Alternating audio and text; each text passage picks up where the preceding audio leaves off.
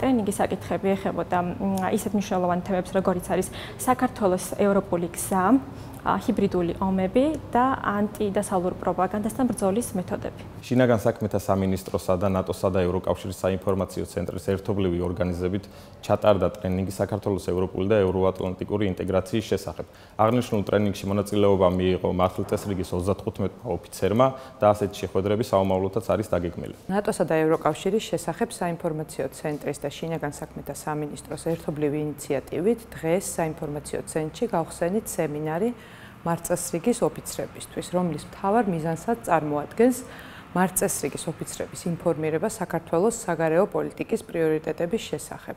ალბათ მოგეხსენებათ, რომ თავიანთი საქმიანობიდან გამომდინარე მართლწესრიგის ოფიცრებს ყოველდღიურ რეჟიმში უწევს ძალიან მჭიდრო კომუნიკაცია მოსახლეობასთან და ვფიქრობთ, რომ სწორედ მათი ინფორმირება არის ძალიან მნიშვნელოვანი ქვეყნის ევროპული და ევროატლანტიკური ინტეგრაციის პროცესის შესახებ. დაგეგმილი გვაქვს წლის ბოლომდე სხვადასხვა სახის ღონისძიებებში მათი ჩასმა და ამ პროექტის განხორციელება მომავალშიც. შეხვედრა შედგა მართლწესრიგის ოფიცრებთან, საუბარი შეეხო ჩვენი ქვეყნის ევროინტეგრაციულ პროცესებს, ასევე ვისაუბრეთ ევროკავშირში მიმდინარე პროცესებზე, ახლახან ჩატარებულ არჩევნებზე და არჩეულ პირებზე.